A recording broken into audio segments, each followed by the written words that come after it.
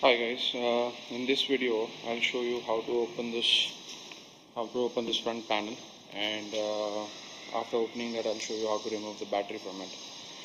Okay, so to open this panel you just need to unscrew two of the screws.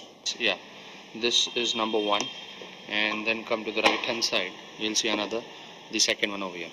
So let's just unscrew this, and that will help us to open our panel. Okay, so there comes out number one. Now let's come on to this side. That's number two.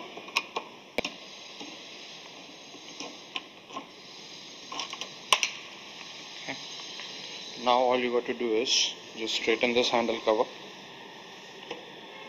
Yeah, and now pull it from here, or rather here.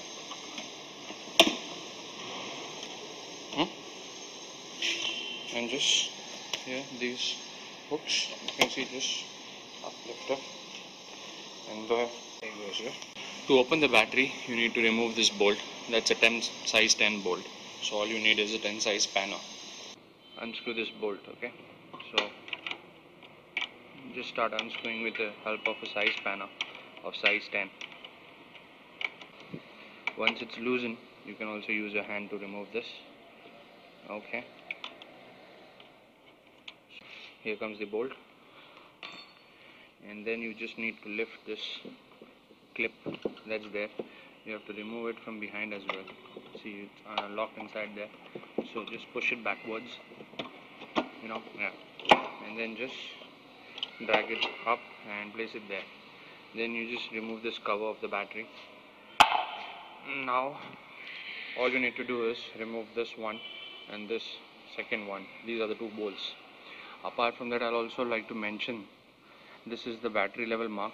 You have to maintain anything between minimum and the max. So always make sure during the service you have the battery top up done at least till here, in the middle of this minimum and max level. Okay, so continuing with removing the battery.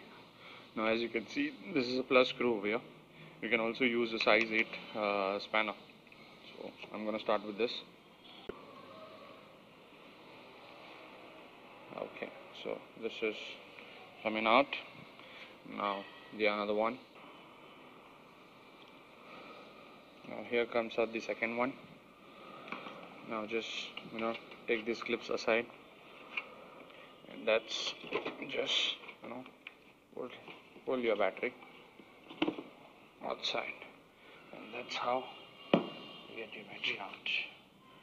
Okay, now if you want to charge your battery, you can give it to any local charger, any local guy who can charge your battery, and then you can just follow the step for putting the battery back in as you removed it.